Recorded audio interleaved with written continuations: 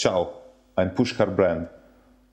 In this video, I'm going to show you my approach to circuit bending, my modding a video device I've never bent before. It will not be a short video because there are many issues that have to be addressed. In the order, the most important, precautions and disclaimers, tool needed, analysis of the circuit, safe poking, analysis of the enclosure, drilling and installation of the components, CV input. I have just released my latest album, Still Mortal. Check the link in the description to give it a listen. The obvious things are not only the most important, but also the most misunderstood. Most video devices are wall-powered. This means that bending these devices implies a concrete risk of electronic shock and death. The risk can be drastically lowered by taking the right precautions. But circuit bending wall-powered devices remains an intrinsically dangerous practice that requires a lot of attention, concentration and knowledge to be practiced safely. Obviously, however long this video may be, it will not give you the skills and knowledge needed to circuit bend safely. Not only the advice I will give in this video will not guarantee total safety, but it will also be useful only for those people who are already familiar with circuit bending and electronics. Therefore, if you have never bent battery-powered devices, watch this video, hopefully you will learn something. But don't end your career of bender before it starts. Start bending battery-powered devices. Make your mistakes. Achieve your results. Learn. Experiment. Get familiar with the process. Once you feel confident enough, once your confidence is actually grounded in some effective skills and knowledge, you may start to think about bending a wall-powered video device. Be sure you know what you're doing. Be focused on what you're doing and follow all the possible precautions, including never bending wall-powered devices. I do not have a background in electronics and I will talk about my personal approach to circuit bending. Which tools do we need? A video processor, enhancer, mixer or whatever device with a video output, a CRT, composite AV cables, SCART converters, soldering iron, solder wire, wires between 26 and 32 AWG, variable resistances, switches, push buttons, ceramic capacitors, pliers, tweezers, wire cutter, drill, thin breadpoint drill bit, step cone drill bit, graph paper, heat shrinks for mistakes, mini jack sockets, photoresistors, LED, maxi heat shrinks.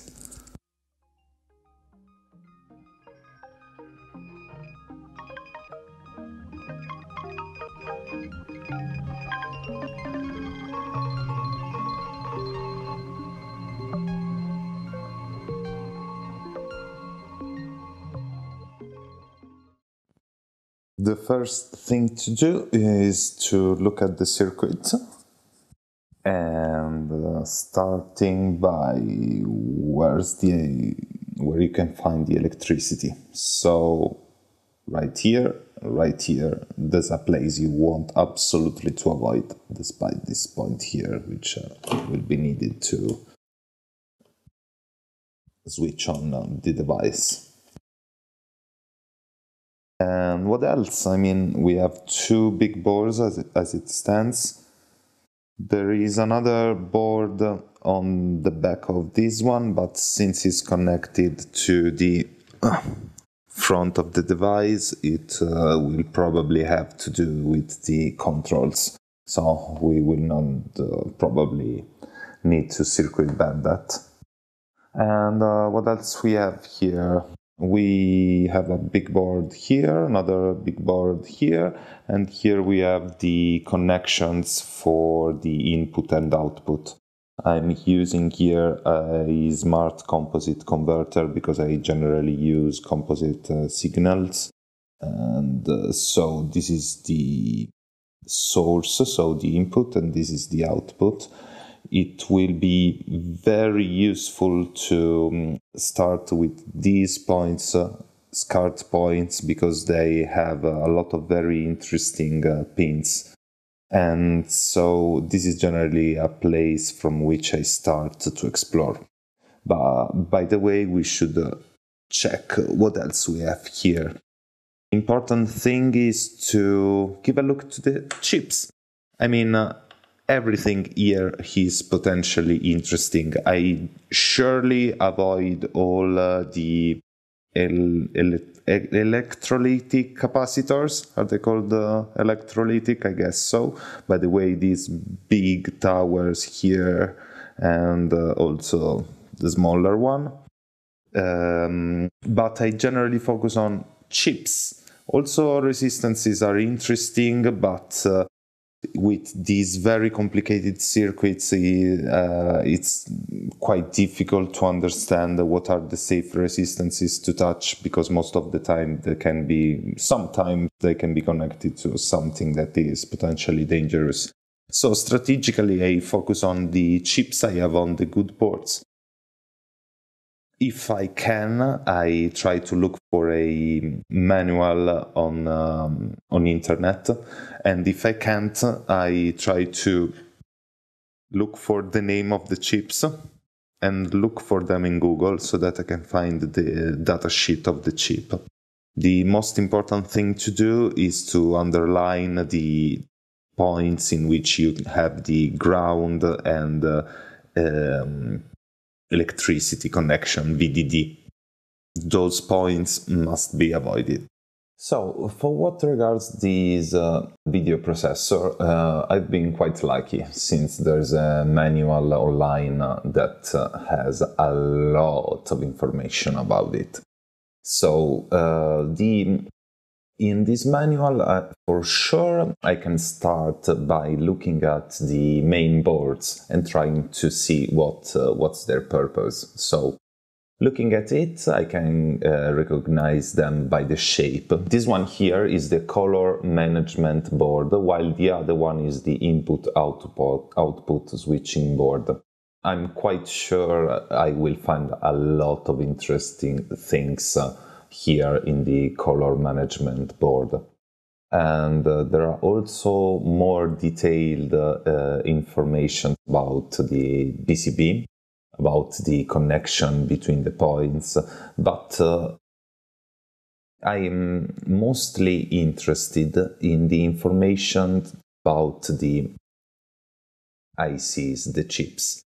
So, for example, here I have a U4066B, which is this chip here, and here I can see that these points, the pin number 14 and the pin number 7, are a VSS and VDD pins, and I want to avoid them because they most likely bring electricity, and I don't want to touch them.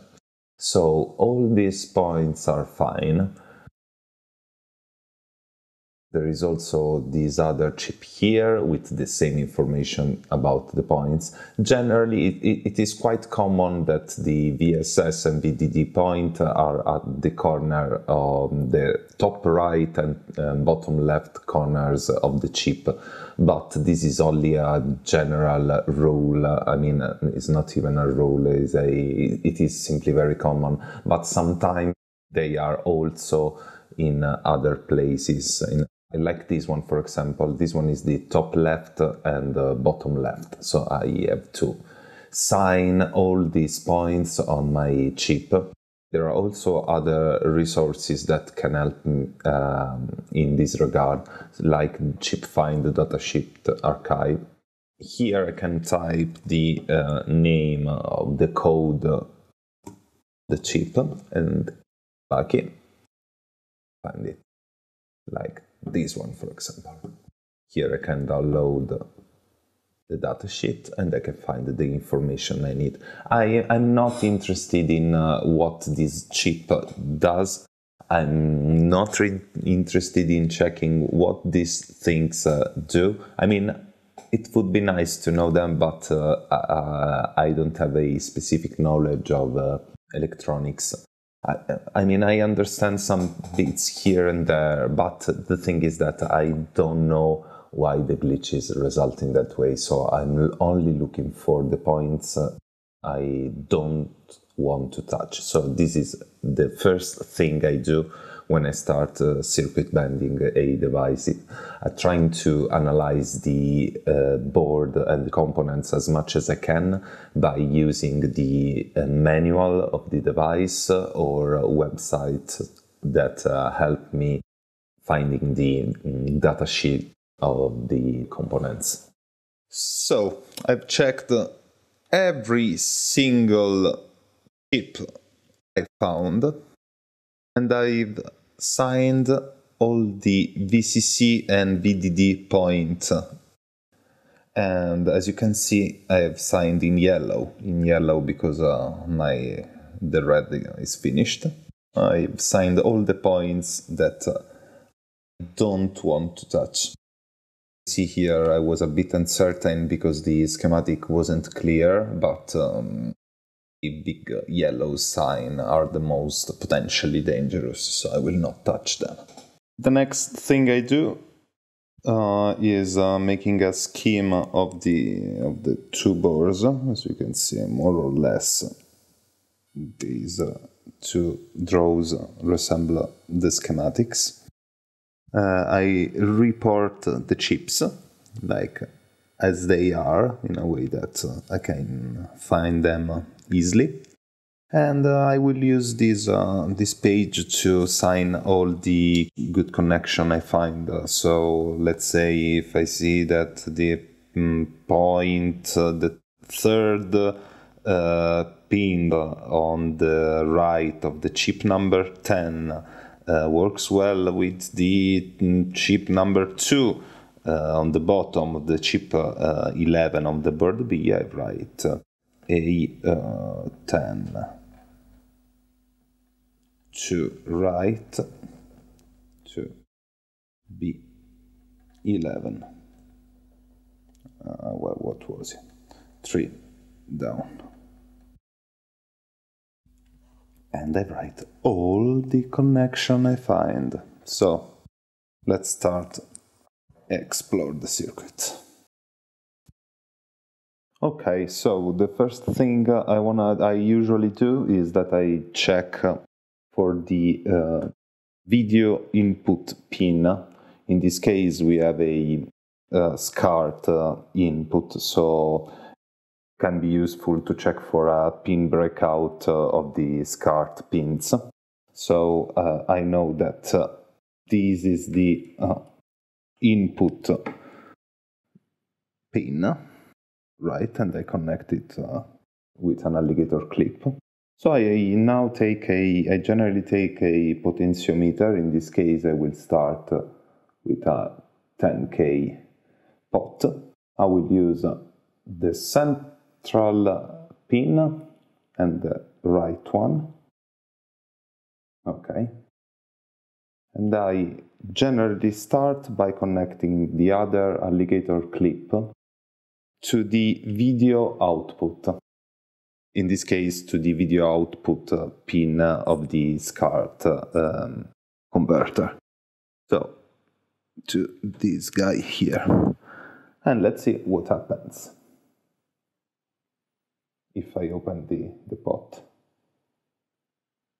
They generally work only in the last range of the pot. I can see a very cool effects here, but it gets lost in some glitch.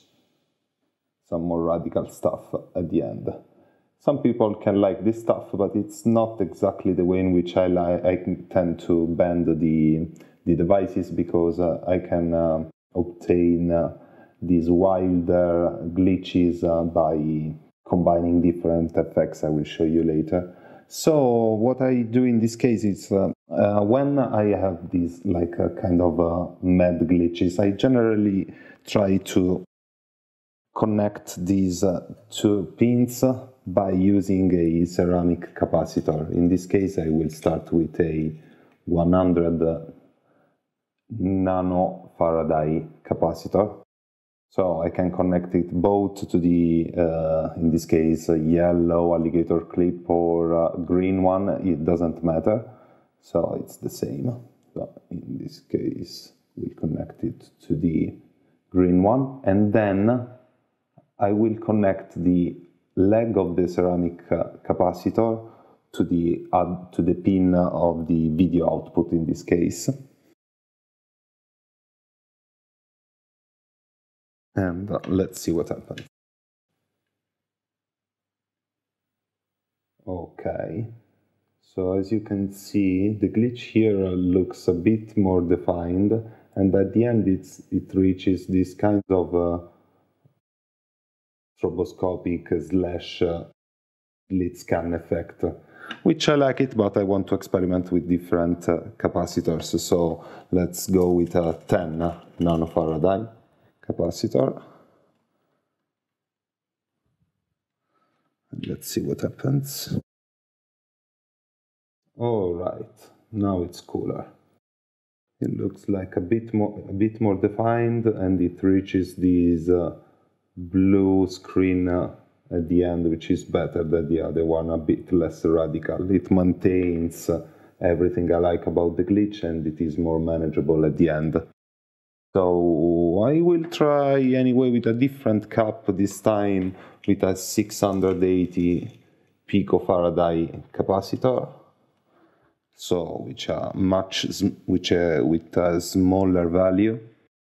I generally start with the higher value and then I go down in experimenting with the capacitors.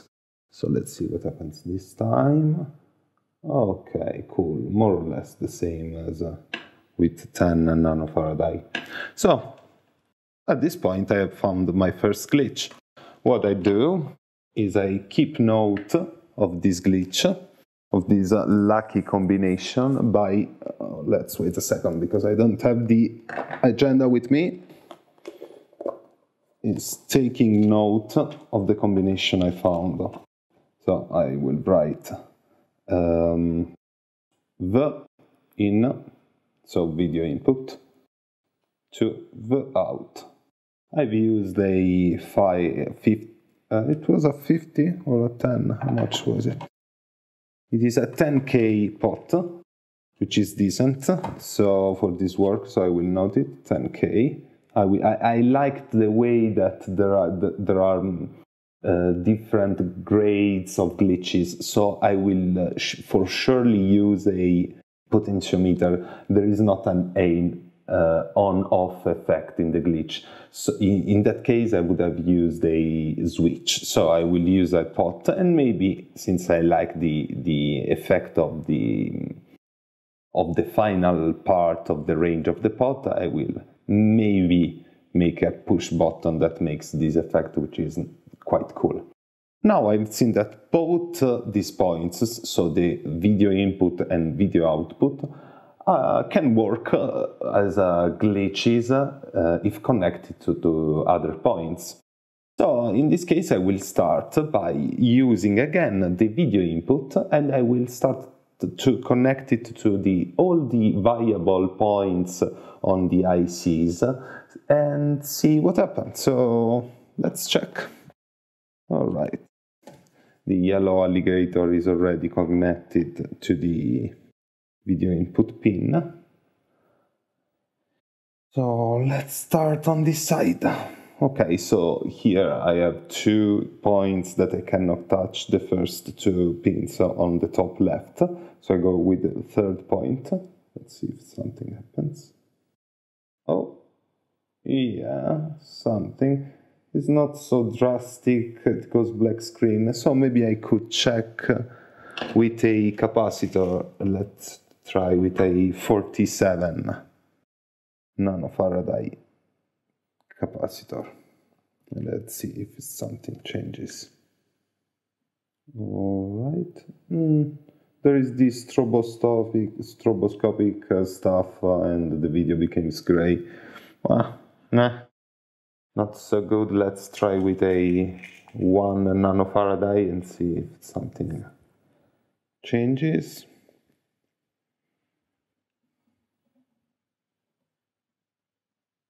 No, it's too low, the value. As you can see, there are no glitches anymore. That happens when the value of the capacitor is too low. So let's try maybe with a 0.7 nanofarad and let's see if it works. Yeah, there is this again, this same kind of blur effect. So no good for the third point is not good. The third on the top. Let's try with the fourth. Now 5. Oh, here something happens on the fifth point. Was it the fifth or was it the sixth? Oh, it's the sixth. All right. Oh, cool. All right. Let's try also with the seventh. Here we have something strange. It happens only at the first time I touch the point. All right, okay. So let's try with the cap. Let's see what happens. I'll take a 10 nanofarad cap.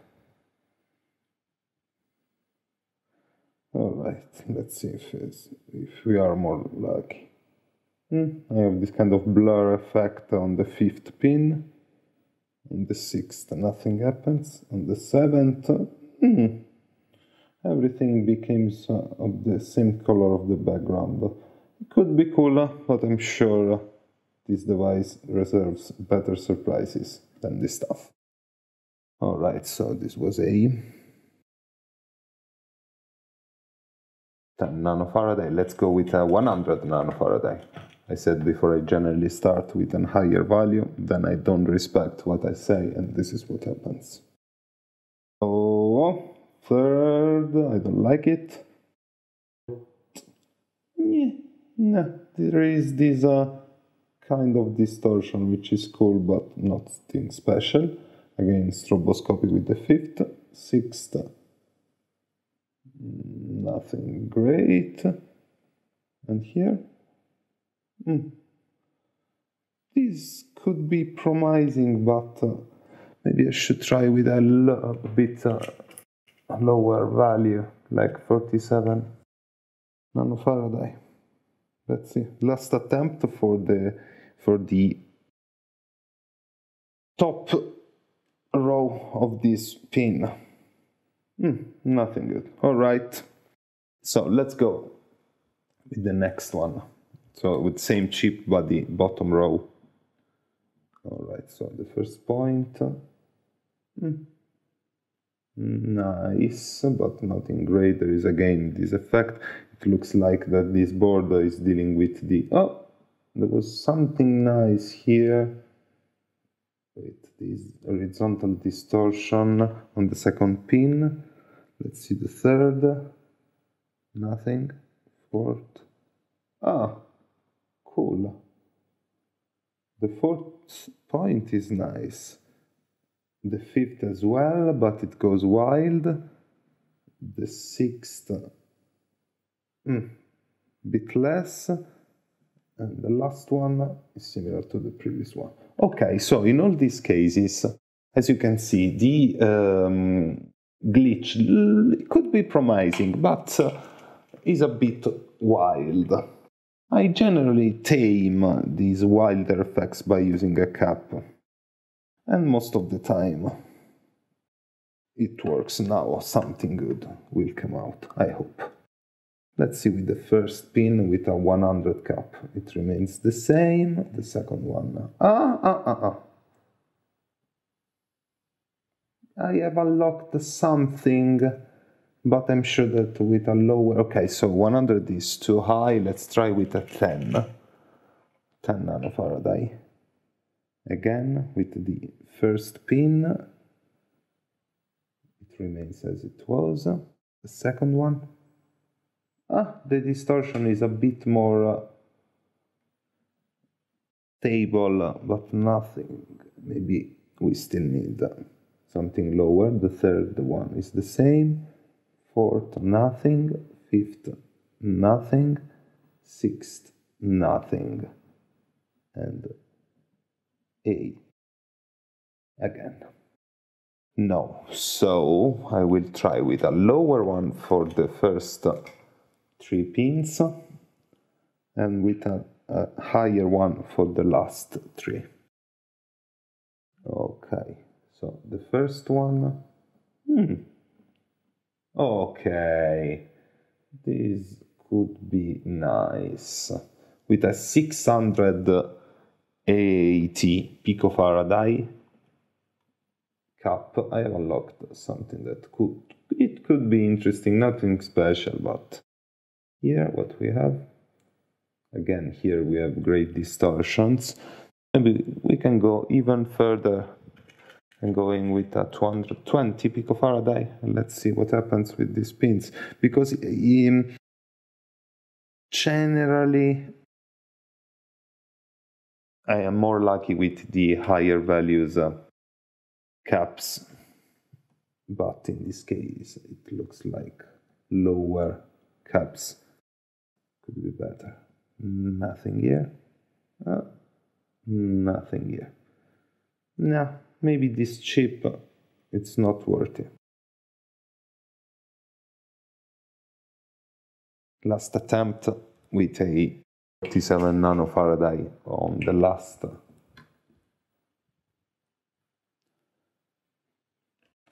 row. Here, red, strobe, red,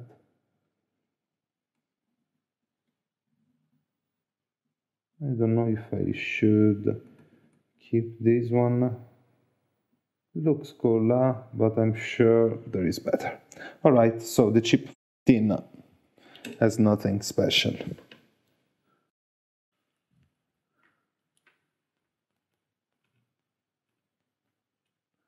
Let's go with the 16. In my note, I'm starting from down here. It's the same wherever you start. Okay, again, weird stuff. Okay, cool. The third one is nice. The fifth one as well. Sixth, seventh, and last one. Alright, it looks kind of similar to the previous, to the chip number 15. Horizontal distortions and those kind of weird stuff. Let's see if we will be more lucky. The capacitors, I'll start with a 100 nanofarad cap.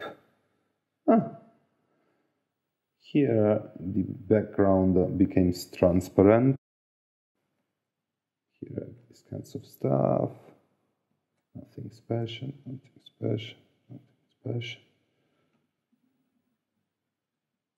Strobe, strobe. No, and no. Nothing special here again. Let's go with the 17. It looks kind of similar to the previous 2 chips. This one is cool though.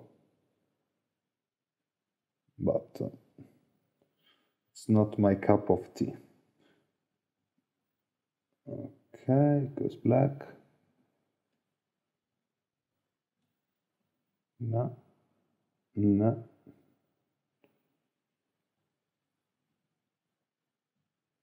Okay. Okay.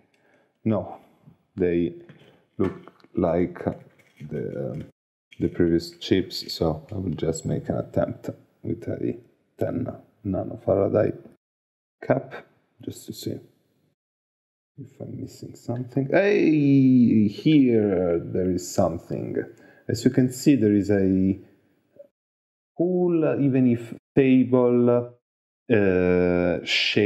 feedback effect. Here in these cases, if it is fable, there's a chance that the capacitor is too low. So in this case, I will try to use a cap with a higher value. So instead of a pot of 10K, I will use a 100K pot. So let's go with the pin number 2 of the top row of the chip number 17. Let's see what happens. Okay, it remains fable. Alright, so probably it is the fault, it is of the capacitor, which is probably too low. Let's try with a 47 instead of a 10 nanofarad. Alright. I should switch to a 10K pot. Come back to it and let's see. Okay, now it is a bit more, it's a bit stronger, but we will probably be more lucky with a 100 nanofarad cap. Let's see. It's more or less the same. By the way, I like this. So, I forgot here to write the value of the cap of the previous glitch. Then I'll go with, again, video input. The number of the chip was A17, 2 up, second pin of the top row with a 10K. Probably here I'm wrong, because as you have seen, the effect didn't have a lot of intermediate position, and even at the end it was quite light. So in this case I will probably go with a switch, because I only need the on-off effect, not the intermediate positions. So in this case I will install a switch with a 47 nanofarad cap, and this is the second glitch I will install probably. Let's proceed.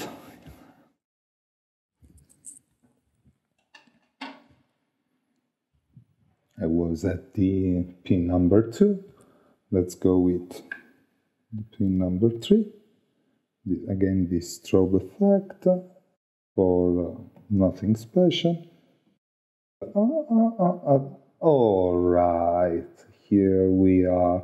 As you can see, now I'm moving very, very slowly the pot at the end, and I have a very, very narrow. I'll try to show you better. Where was it? Okay. I have a very, very narrow area in which the positions are good. So in this case, it means that the potentiometer value is too high. So I will switch from a 10K to I will try directly with a 1K.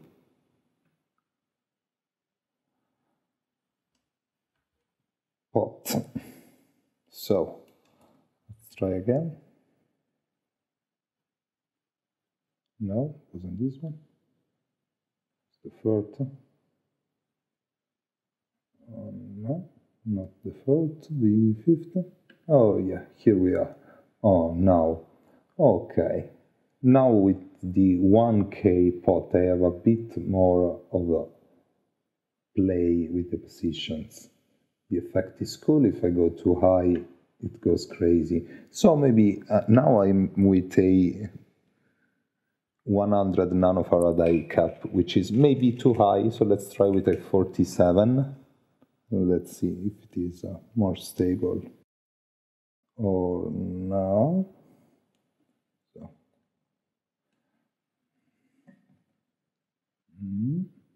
No, wasn't this one. Okay, yes. As you can see now, it doesn't go anymore to that weird area in which it freezes and stuff like that. So I like a lot this one. It's cool. So it is the point.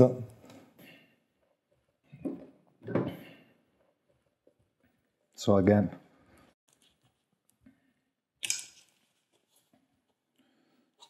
video input, A17.5 up, like the chip number 17 looks nice. 1K pot, probably also a push. By the way, the push works as a switch, is a momentary on-off. So if I like the final range, or if I like the effect, this is the way in which I choose. I pick up my push buttons. I choose to install also push buttons for this specific glitch. So in this case, it was a 1K pot with oops, I don't remember. What was it? With a 47 nanofarad. All right, let's proceed. Here, after a couple of hours of exploration of the circuit, I came up with this list of bands, and as you can see, most of them are connected to the video input, and I have found 13 good connection for potentiometers, 4 connections for the switches, and 8 connections for the push button. So generally, I thought that this device would have been able to support more bands, but I didn't find so many glitches yet, considering that the available space on the device itself is quite limited. I'm happy with the results, because I generally hate excluding some of the bands I've found. So in this case, I will be able to implement, I think, all of the bands I found. So the next step is preparing the layout, the implementation of these new components. Okay, now it's time to decide where to install the new components. As you can see here on the back of the front panel, there isn't much space. There is some space here, a bit of space here, some space here, and a bit of space here on the sides. However, considering how the front of this device is made, you can see that it is not a good idea to install components on this side or on this side, because there is like a quite thick plastic cover, while on this part here it looks like it will be more easy to install the components. So I guess I will use this side here and these parts here on the side. I've cut some graph paper so that I can cover all the parts in which I can install some components. Now I will attach it with some tape. This one here. It is important to note that sometimes the area that looks good for installing components could be tricky. Like this one, this part here, seems quite free, yet we have to consider that when we will close the device, this part here will go here. So even if there is some space, some points could be difficult, like this one.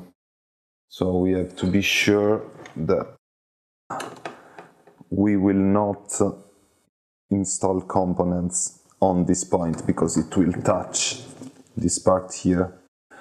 On this side it is better because because here there's a gap, so all the things that I will install here will have some space. So now I will attach this graph paper with some tape, and I will start to decide how to install the components. I've tried to be extra careful in selecting the points in which I will install the components, since there's the chance that there will not be enough space for them. So I've excluded all those areas in which there's a chance that they will touch these other parts here. I've decided to put the 4 switches here and the 8 push buttons here. All the potentiometers will go here, and I will use these 3 points here to install 3 mini jack sockets for CV input. Okay, so generally when I drill the enclosure of these devices, I use a very thin bit to make the first hole, and then I use this pyramid shaped, a cone pyramid shaped, something like that, bit, because it has these steps that are prefixed and are compatible with the shape of the components. So just remember that you need to arrive till the second step for switches and mini jack sockets, and till the third step for the potentiometers and push buttons, at least for the kind of potentiometers and push buttons I use. So let's go drilling.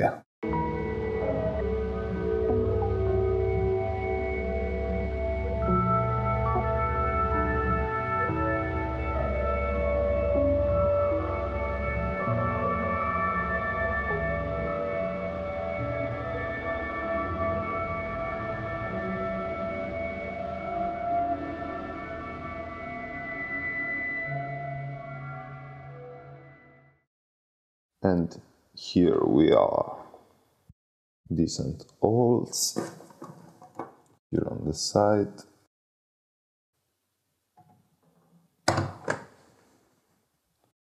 and here. And now it's time to install the components. Components installed. Now everything is in the right place. I've already tried, and the enclosure has enough space to be closed.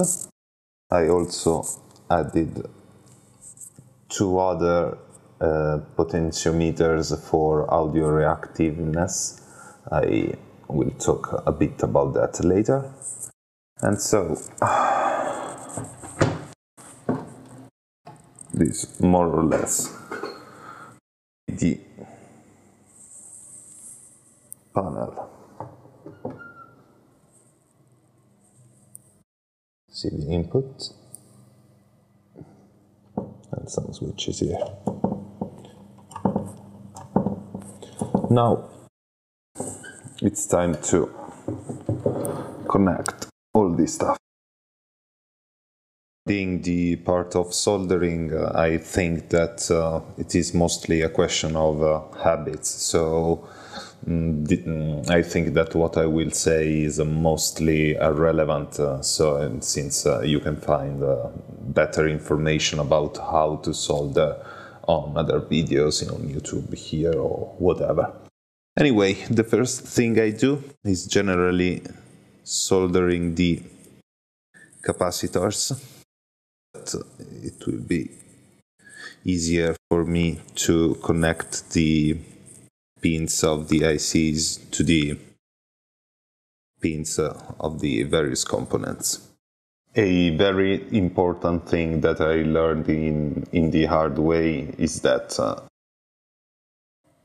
it is important to solder with the device switched off.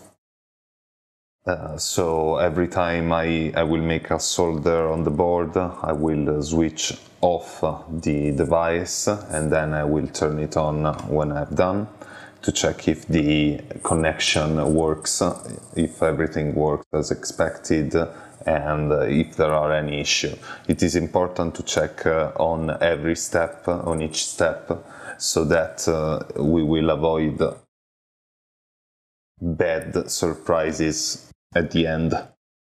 In this way we will be able to check if any solder is done properly, if the connections work, if there was any mistake.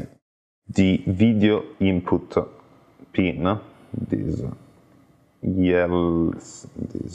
pin right here, yes, this one, is connected to a lot of components, to the first 9 potentiometers, so to all these pots, to this one, then to 2 switches and to 4 different push buttons, and probably to one of these, if not both, audio reactive pots. So what I will do is to a wire here, connect it to the first one, to the closest one, and then connecting to this one, this one, this one, this one, this one, so that it will be easier to spread that pin around all the parts I need. And here we are.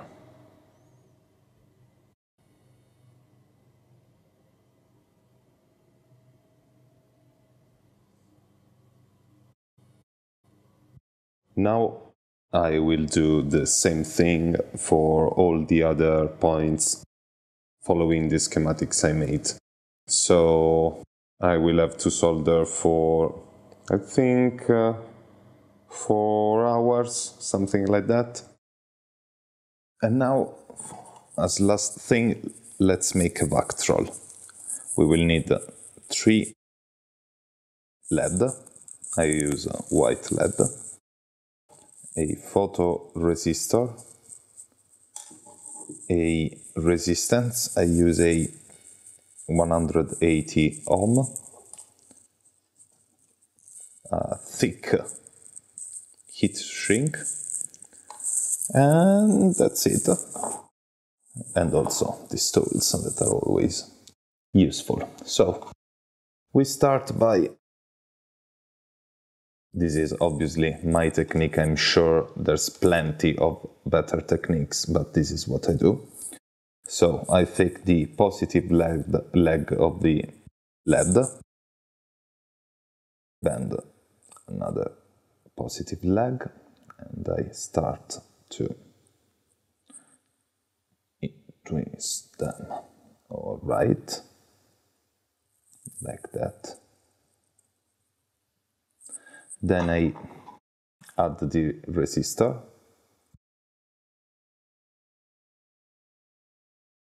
Oops.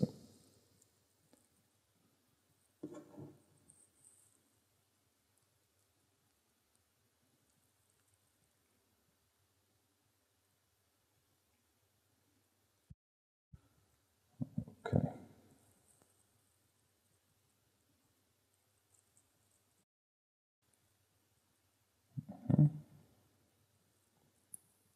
Okay.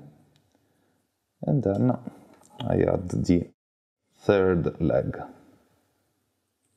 here I put these two in this way, the third one in this way, and I twist the leg. All right. Okay. So now I will solder these three legs.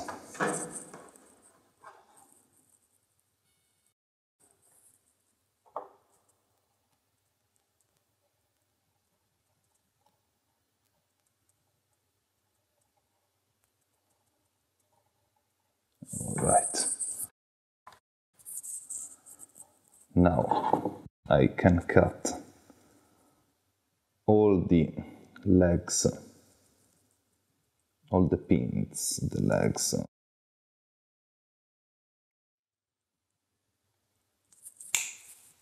Okay. We should end up with something like this. So all the three positive legs of the LED connected to the resistance. Now, next step is to connect, intertwine the three negative legs. We have to be sure that the positive and negative leg don't touch each other. So we have to make some adjustments.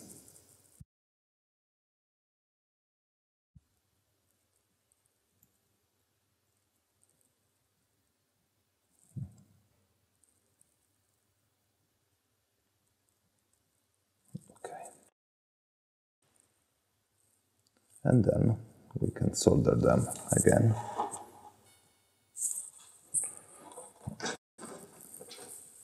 Let's solder the negative legs. All right. Okay. And now let's cut two legs, and let's keep only one.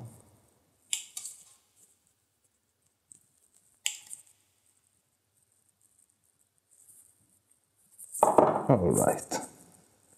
In this way, we have a super LED, which is made with three different LEDs that have only one input and one output. The important thing, the tricky bit, is to keep the positive and negative legs divided, because if they touch each other, it will not work. At this point, we have to open the heat shrink, put the new big LED we just made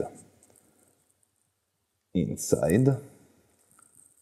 Let's keep out the both legs of at least 1 centimeter. And then let's take the photoresistor, let's bend it in this way, and then let's make this kind of shape, something like this. Now we can insert this cell inside the backtroll or the forthcoming backtroll.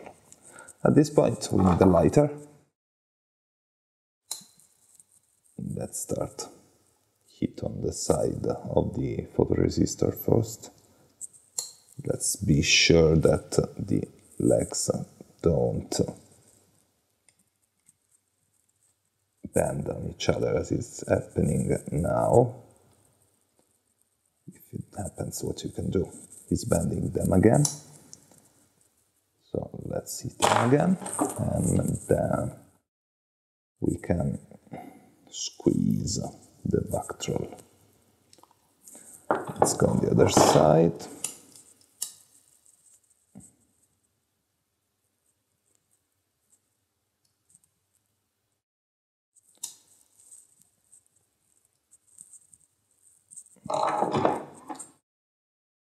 The resistance came out a bit, but it should still work. All right. Okay.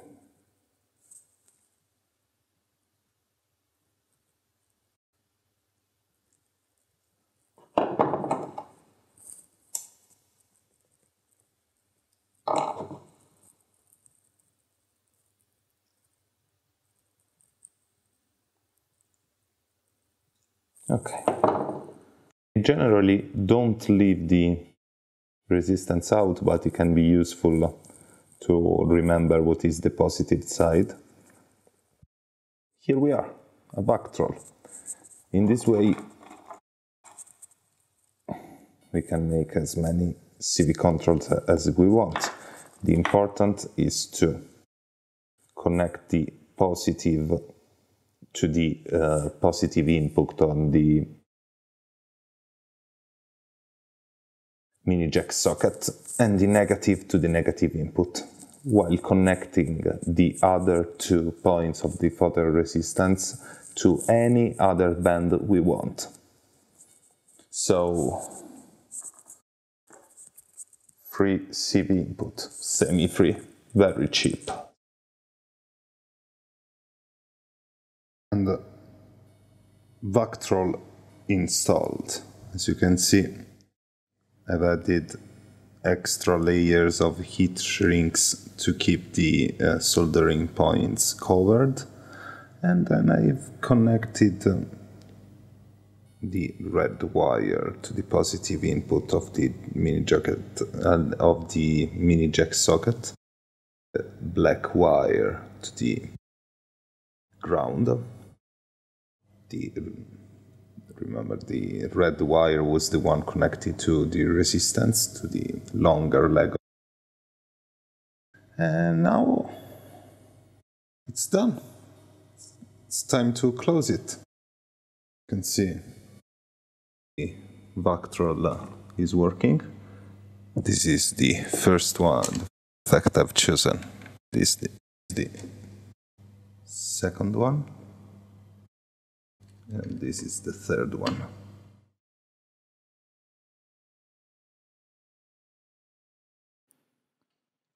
The Sansui has been bent. I'll show you briefly a couple of glitches and how the CV input work, just to give you a bit and a small insight in what this guy can do.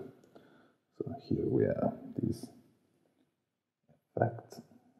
Here we have this one here. If we combine we get something like that.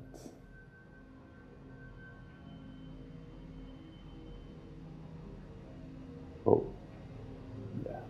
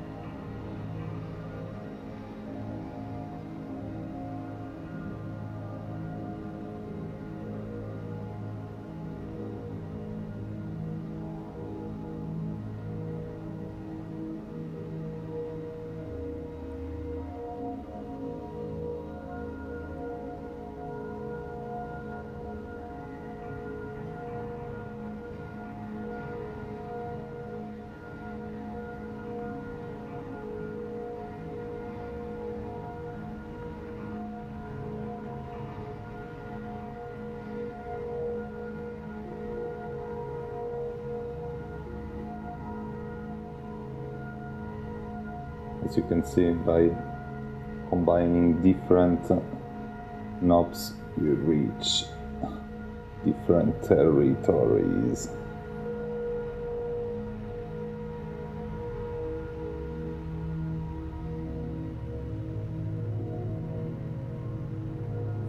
Here we have the push buttons, with which we can reach different glitchy domains.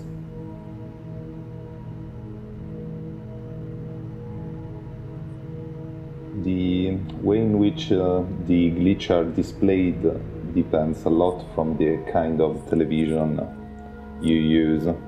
In this moment I cannot show you what happens on my other screens, but the results vary a lot. I've noticed that these Sony Trinitron Vega that I'm using now works very well with this machine, so I'm recording that one.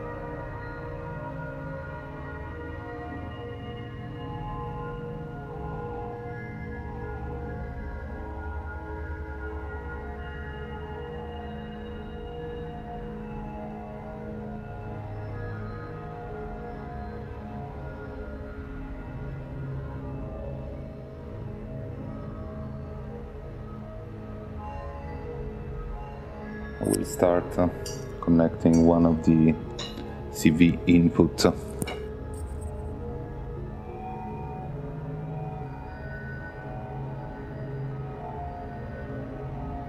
the moment I have 3 different ramps coming from my IntelliGel Quadra. Start using the first one. See how it works with the second band. Oh yes. And the third. Okay. Now with different glitches it will show different. Let's see how they work if I add another one. Okay.